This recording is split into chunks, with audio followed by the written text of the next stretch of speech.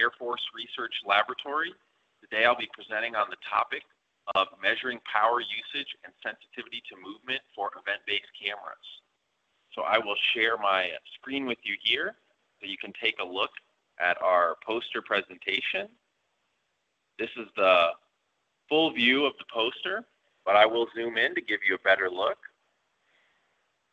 So event-based cameras, unlike traditional cameras, which input an entire new frame with all pixels at each time step, event-based cameras detect changes in brightness and report only location, time, and change polarity, which has advantages in terms of responsiveness, power usage, and low throughput data usage. This has potentials for many remote sensing systems, including spacecraft. However, it is a relatively new technology, and more analysis is required to get a better understanding of the potentials of event-based cameras before deploying in real systems. We present here a new method for measuring power usage and sensitivity to movement using the iniVation Davis 346 event-based camera.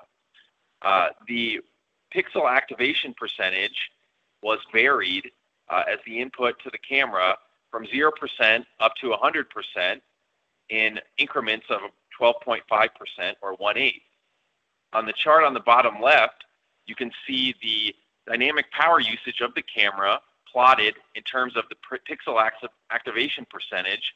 It was found that the pixel activation percentage could impact the power usage by up to 1.3 watts, and that for a typical space image, space scene, this would correspond to about 3 watts power usage with 20% pixel activation.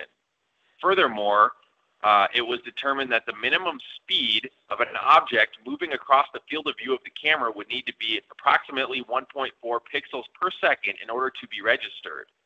Future research would involve using an input method with higher refresh rates, more robust data sets of satellite imagery, more movement patterns, and potentially other event-based camera, which these same methods could be applied towards.